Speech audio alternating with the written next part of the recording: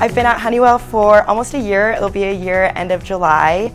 I just love the work that I do. I think I've been very lucky and I'm super grateful that I actually do look forward to coming into work every day. I love my team and the people I work with.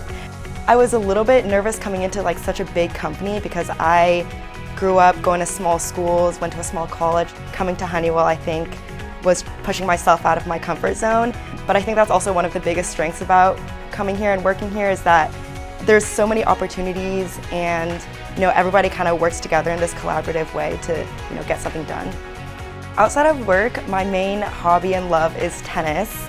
I started playing tennis when I was super young, and then now that I'm in Arizona, it's been a great way to meet people, great way to stay active and take my mind off things, and it's a good stress reliever as well.